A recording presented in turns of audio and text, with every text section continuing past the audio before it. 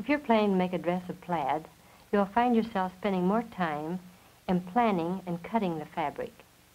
Since this will be true, I'd like to use this demonstration to show you some of the special problems which arise when we work with plaid. So that you will know more what we're talking about, I'd like for us to take a look at a dress where the plaids have been effectively used. Here is Julia Fultonson. Let's take a closer look at her dress. The plaids are well matched down the center front seam. And they form a self-trim by bringing one color to the surface with tucks.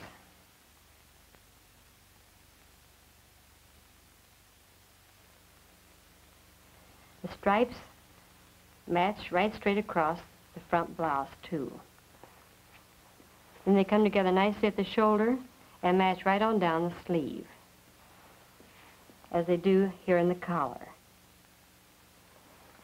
Now here are some of the things we need to know in order to match plaids equally well.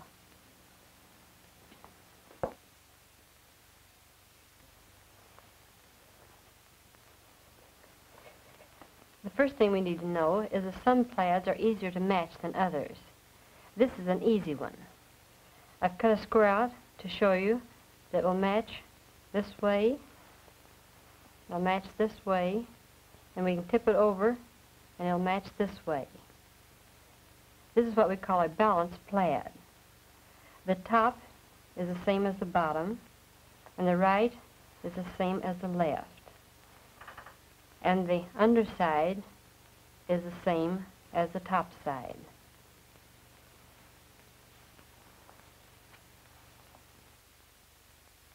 This is the easiest plaid to use, and here is one of the easiest patterns to use with plaid. This skirt is called the square of the design. It's merely a tube gathered in at the waistline. The pieces are rectangular.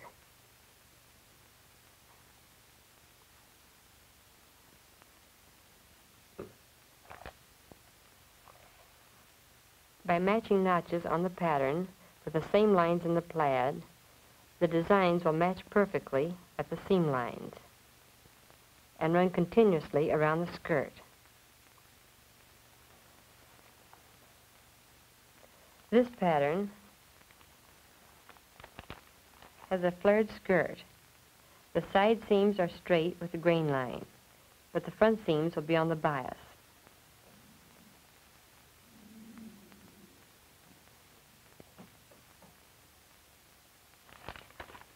The skirt will look like this. It can be laid out the same way as the first.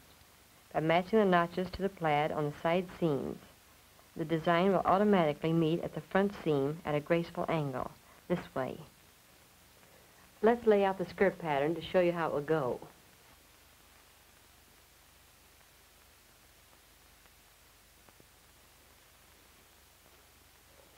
This piece of pattern has been laid on a single thickness of the fabric and lined up with the grain.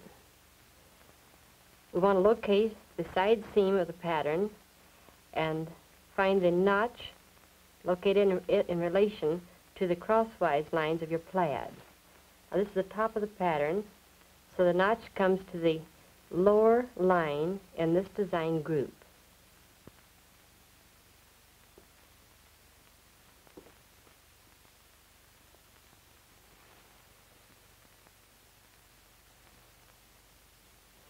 Since this is a balanced plaid, we can turn this piece of pattern upside down to save material.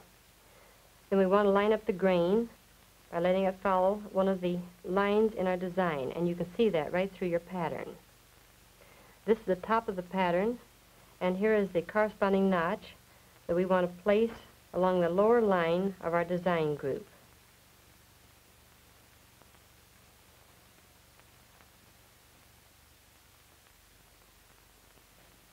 And then we'll pin.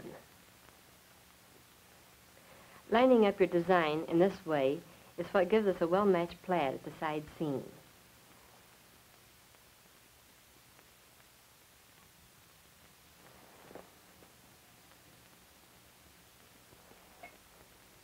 Our next step is to double this fabric under so the design will fall back on itself.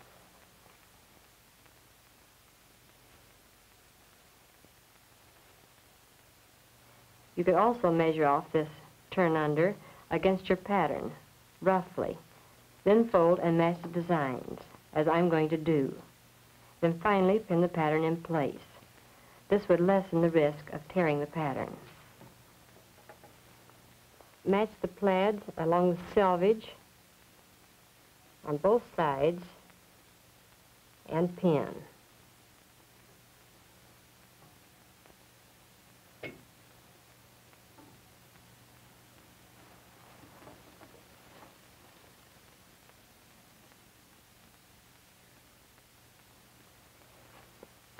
And then to be sure that the design is matching all over this area, put a pin down at one of the cross lines and check through to the underside.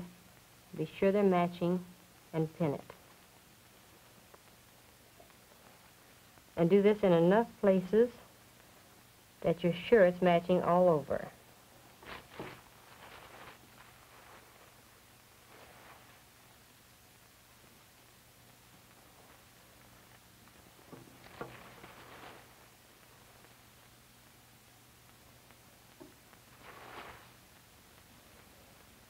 And then you're ready to pin the pattern down through both thicknesses of fabric and cut it out.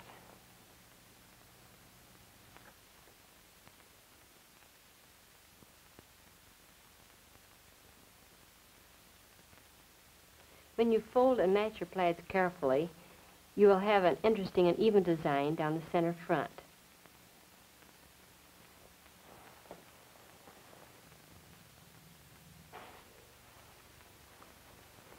Here's another balanced plaid.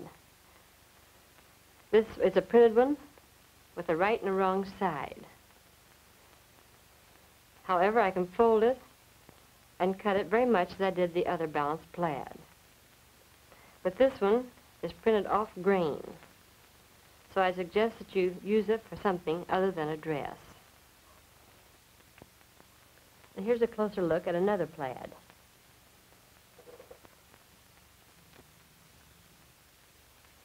It will match this way, but not this. It will match this way, but not the other. It's unbalanced. However, it's a woven plaid like the first, so we can use the back side too. This gives us a natural situation which can be used along a bias seam line. You cannot fold it the same way as a balanced plaid, but you still can get a pleasing effect by using both sides and cutting each piece separately. It will take more time and planning. Here is another unbalanced plaid that is nubby on one side. The design cannot be made to match symmetrically on a bias seam, as with the unbalanced, reversible plaid you saw a minute ago, because one side of the fabric would be wrong side out. However, we can use it with stripes running horizontally around the blouse and skirt. Match up the strong or feature lines at the seams. The vertical stripes won't meet nicely at the seams, but the stronger lines will match and carry the design. And now let me show you how to place a blouse pattern on this fabric, making use of these strong feature lines.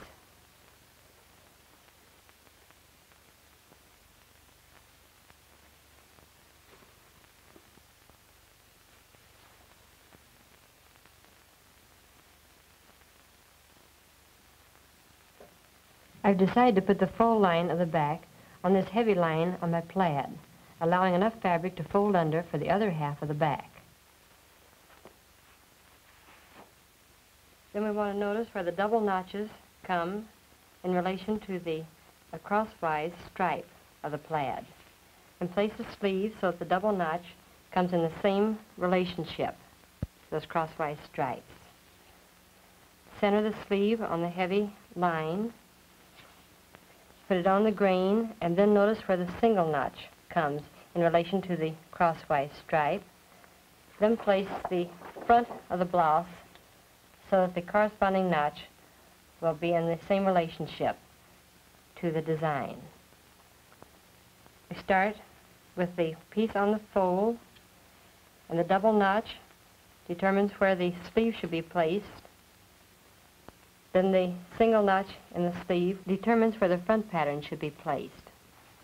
Of course, after you've cut out the blouse front and the sleeve, you'll need to take those two pieces of pattern and place them on another part of the fabric and cut a second set. And you'll need to take time for planning the matching of the plaids in that second set, just as carefully as you did the first. Be sure to turn those pieces upside down for the opposite sleeve and front. And then design details that are well planned add much to the appearance of a dress. For instance, here at the neckline, this keyhole is outlined with a heavy stripe of the plaid.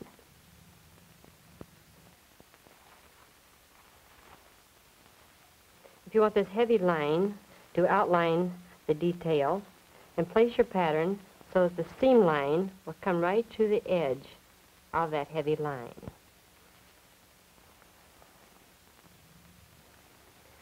These are basic suggestions that I've given you for working with plaid, but they should give you a background of understanding so that you can solve other problems as they arise.